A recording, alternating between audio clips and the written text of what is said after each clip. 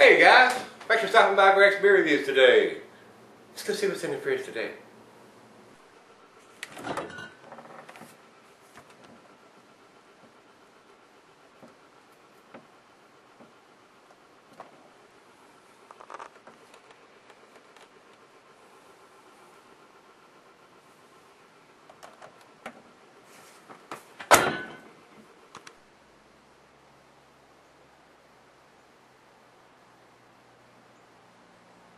Hello everybody, thanks for stopping by Greg's Beer Reviews today. Today's beer is Intuition Ale Works. They're out of Jacksonville, Florida. This is their Jon Boat Coastal Ale. And according to what I have here, this is a Kolsch beer. Coming in at 4.50 ABV. See, grains in North American two-row malted barley, German Munich malt, and it says acid malt. Hops is Magnum and yeast is English Ale. 20 IBUs on this beer, guys. I looked on the can everywhere. I don't see a date on it. There's nothing on the bottom to tell when it was done. They're very unusual. Most of the cans have the date on them, so I'm going to hack on them. Need to get a date on the can here, guys. We need to know how old the beer is. And it does have a barcode, and it has some other little code underneath there, but I don't have any idea what it means. Just undistinguishable as far as the regular date code, guys. Well, let's get on with the show, guys. Year-round availability. Food pairings with this cuisine is German. The meat for this is pork, fish, and shellfish. The glassware is a Stange, which is a slender cylinder type glass. I have the Beck's glass here, guys. That's what I'm going to use. And it's not recommended for extended cellarings. This is one of the beers that I got in the beer mail from Johnny in Florida. Johnny, I appreciate you sending these up. He sent me 3, and it looked like somebody fired a bazooka into the box, and one of the cans did not survive. So, and I don't think it was anything on his part. It looked like it was packaged well. It just looked like the damn gorillas that handled this stuff just looked like it chucked it out of the airplane as it was coming in or something. So, it did not. And I'm actually surprised that it made it. Usually, when you have one get popped open or the breakage and they smell the beer and all that, they usually just return it to the sender. So they just wrapped it in plastic, put it in another box, and sent it on to me. I appreciate them doing that. We had 2 survivors anyway. Now this thing is probably going to produce a monster head, guys. So I don't want a monster head, so I'm going to ease up on that pour. I've already got a good 2-finger head in there already.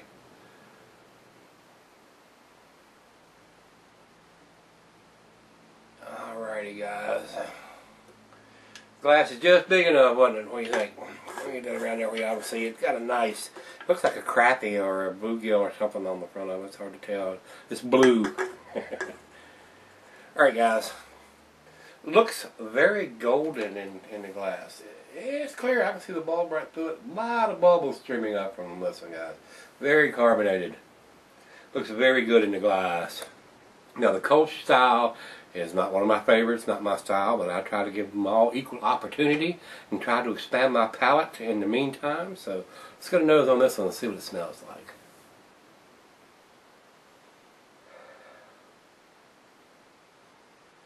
I'm getting like a bready yeast and a sweet smell, like corn or something.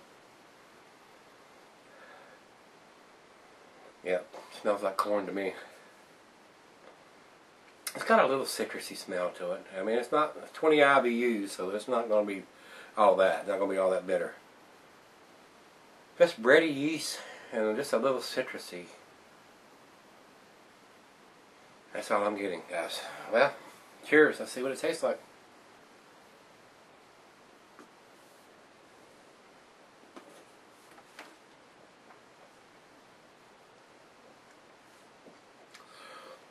It's got a little twang to it. Definitely bready.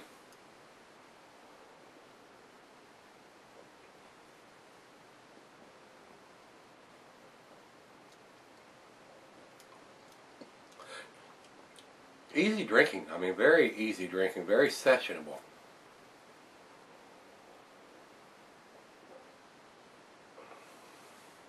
You could pound these if they were ice cold. You really could. It's got a pleasant taste. I don't find anything off. It has Doesn't have any overwhelming taste one way or the other. Just fairly simple, fairly easy drinking Kolsch style beer. A little bready, a little yeasty, a little twang there. Not much.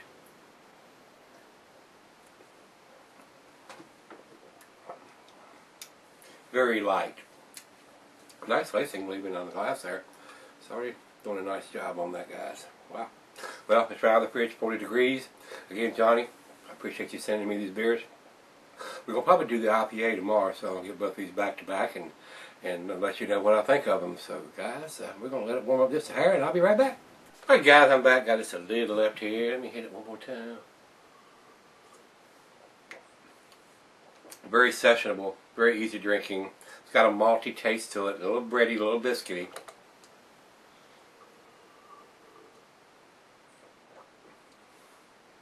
And a little sweet, like it's got some corn and stuff in it. So, be a good one to do a converted macro lager onto. So, this one has a little more taste than what the Budweiser and the Millers and Coors are going to have. But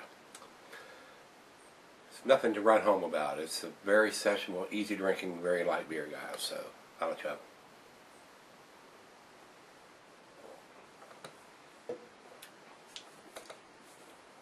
Very nice, like I said, but it's a little on the bland side for my taste. I like something with a little more punch to it than that. But if you're trying to convert a friend of yours over from one of the macros, this would be a good one to offer them in place of a IPA or a stout, which is going to blow their palate out of their mouth. So this is a little on the lighter side, so a little more toward the lawnmower style beer as far as that's concerned, especially with the 4.5 ABV too. So once again, Johnny, thanks for sending this in.